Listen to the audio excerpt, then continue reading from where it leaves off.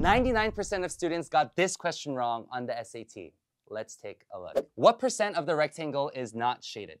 Finding the area of the region that's not shaded is rather simple. We take the area of the circle, and that's just pi r squared, and that's 9 pi, since 3 squared is 9. Now we need to find the area of the entire rectangle in order to find what to put this 9 pi over. So we have the area of the base times the height. Now, finding the height is probably the most challenging part about this question. We know that the radius of this circle is 3, so the diameter will be 6. 3 and 3 give us 6. 11 times 6 is 66. Now, in order to find the percentage, we need to put 9 pi over 66. Plug this into your calculators, and you should get about 43%.